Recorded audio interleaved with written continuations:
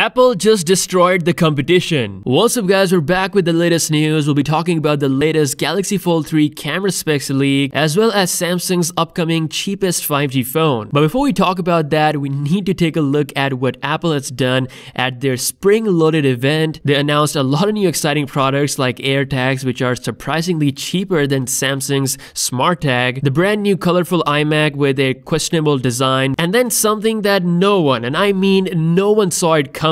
Apple officially bring its fastest processor, the M1 chip, on an iPad Pro. For the first time, a tablet with a desktop class chip. This just absolutely kills the competition. For those who don't know, Apple M1 chip is the fastest chip for laptops and notebooks, outperforming Intel, Qualcomm, and others. And since they brought this to an iPad Pro that you can buy for $800, this makes this the fastest tablet on the planet. The only Android brand that is trying to compete with Apple when it comes to tablet market is Samsung.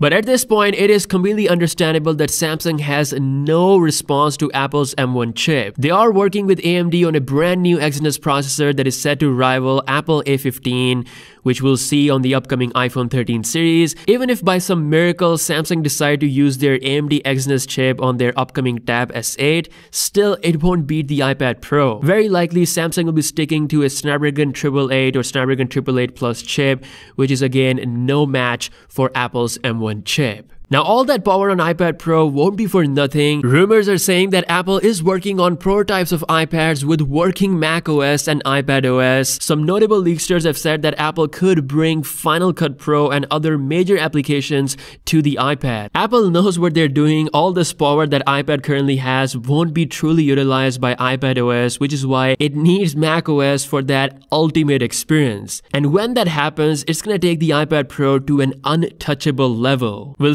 Samsung or Qualcomm have a response for the M1 chip? We'll see about that in the coming days. Samsung is unveiling 3 new laptops at their PC Unpacked event, so we'll see where those products stand compared to the M1 chip. Also in the news, we have leaks coming for Samsung Galaxy Fold 3 left and right. This time, we have leaks regarding the cameras. The Galaxy Fold 3 is once again set to pack a triple camera setup similar to the Galaxy S21 with triple 12-megapixel lenses. Some other sources are claiming that it might actually pack a 64-megapixel zoom lens. As for the front camera, the outer cover display is set to pack a 10-megapixel lens, and for the inner display, we'll see a brand new 16-megapixel lens. Now, these front camera sensors will be very special because they'll be under display. As we have heard multiple times in the news, Samsung is indeed bringing under display camera on the Z Fold 3. And lastly, Samsung's cheapest 5G phone is completely leaked. Courtesy of OnLeaks, we have high quality renders of this cheapest 5G phone, aka Galaxy A22 5G. Believe it or not, these cheap Galaxy A series phones, they end up being the best selling Android phones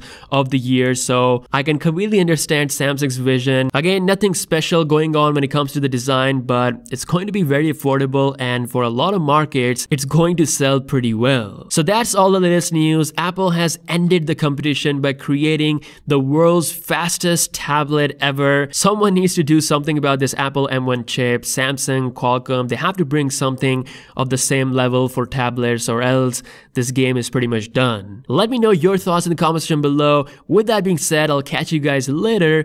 Peace out.